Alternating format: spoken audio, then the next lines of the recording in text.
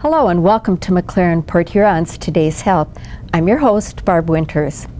You know, our program today is going to be of interest to women of all ages because we're talking about advanced treatment for uterine conditions. And joining me for this discussion is board-certified OBGYN Dr. Stacy Tremp. Dr. Tremp, welcome back to Today's Health. Thank you for having me. Let's start with the anatomy of the uterus. Sure. So when we think, if we have a slide that we can show so patients can kind of follow along, or our viewers can follow along. When we think about it, the middle portion right here is our uterus, and that's kind of where the home of the baby starts more than anything. And when we have these tubes that come across, the fallopian tubes, which are pseudo-connected to the ovary. And then when we come down, this is the cervix itself when we look at. So when our patients have a Pap test in the office, this is where we're taking the cells. And then sometimes we'll do an additional swab inside to get cells from the inside where we can't really see when we're doing a speculum exam in the office itself. So this is a very normal appearing ovary, uterus, and fallopian tubes. So what are the most common conditions that affect the uterus? So a lot of times patients will come in with complaints of irregular menstrual cycles, and I think that's the #1 complaint of patients coming into the office. And when we're thinking about that, there's lots of different conditions that we can think about. We'll think about, are they painful, heavy cycles, and that can lead us down a path of thinking they possibly have endometriosis or tissue that's normally seen on the inside of the uterus, on the outside of the uterus and the pelvis.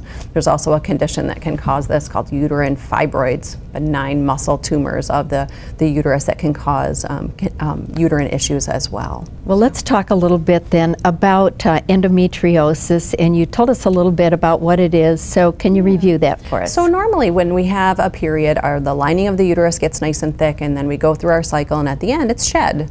If we have endometriosis, that means we have some of that uterine tissue that's normally on the inside that's shed during a period on the outside, whether it's on the ovary, on the fallopian tube, sometimes it can be on the bowel, sometimes it can be on the rectum, and even on the bladder itself. And if you can imagine, during the menstrual cycle, that tissue gets very swollen, and at the end it outgrows its blood supply and it's shed during a period. That tissue does the same thing on the inside of the pelvis also. So if you have endometrial tissue on the bladder or the ovary or even on the rectum, you can imagine that there's a good amount of discomfort that happens with that, because that tissue will become swollen and it will actually bleed based on the hormonal support of the body. So it can be very uncomfortable for patients. It does sound very uncomfortable. It is, what yeah. causes it?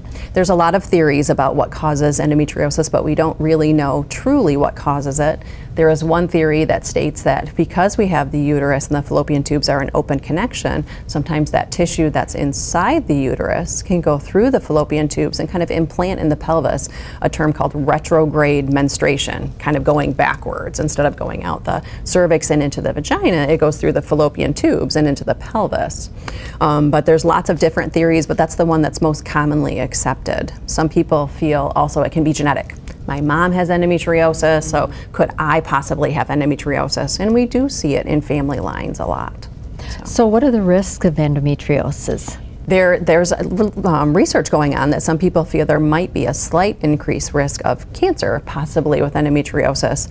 So those are patients that definitely need to be followed closely. They need to have a good relationship with their OBGYN and make sure they're going for their annual exams and discussing their symptoms and what's happening with their body with their OBGYN.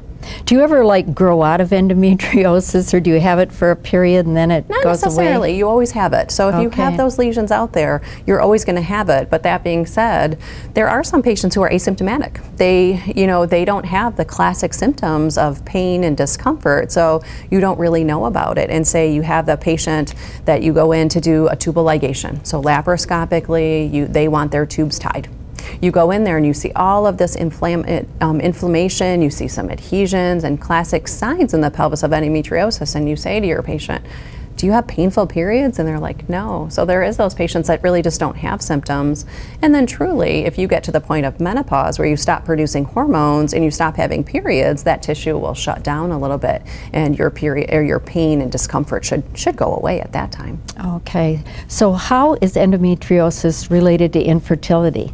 Good question. So patients who come in and they're unable to try for, or they've been unable to achieve pregnancy, when they come in, one of the things that you think of is their scarring in the pelvis. As you can imagine, those implants of abnormal tissue, if it's by the ovary, and if my arm is the fallopian tube and it has little fingers on it, the ovary sits right here, and when you ovulate, that egg is released and the fingers pick up that egg, and the tube spasms and it kind of moves in. If you have scarring where that tube is scarred down to the pelvis and it's unable to grab that egg, then it can't do what it's supposed to do to be in the spot for fertilization. So mostly it's inflammation and adhesions or scarring in the pelvis that causes infertility for these patients. We're going to talk lots more about this, but first we're going to take a break. Sounds good.